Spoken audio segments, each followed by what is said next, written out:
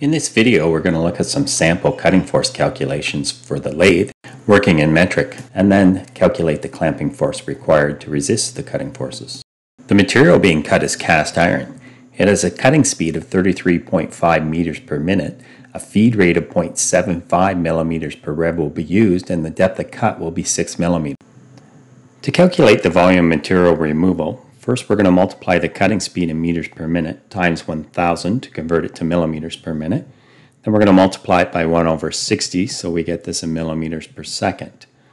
Next we'll multiply by the feed rate, millimeters per revolution, and then by the depth of cut in millimeters. And the last thing we need to do is multiply by 0.001 to convert our cubic millimeters to cubic centimeters.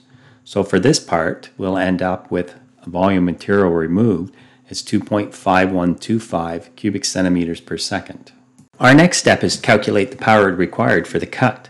To do this, we're going to multiply Q in centimeters cubed per second times the K factor in kilowatts per centimeter cubed per second, then divide by the machine efficiency. So in this case, we're going to multiply 2.5125 times the K factor of 2.48 and then divide by 0.7 to get a total power of 8.9014 kilowatts required for the cut. Now that we know our power requirement for the cut, we can calculate the cutting force in newtons.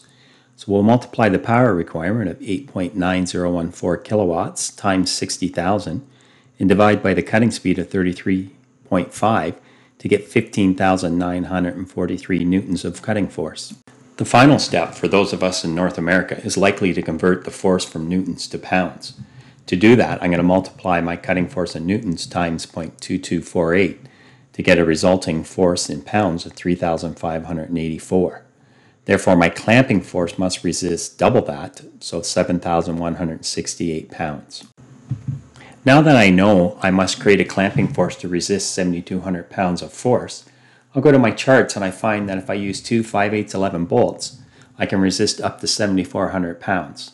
Therefore, I'll use two 5/8 bolts in my clamps to properly secure to resist the cutting forces.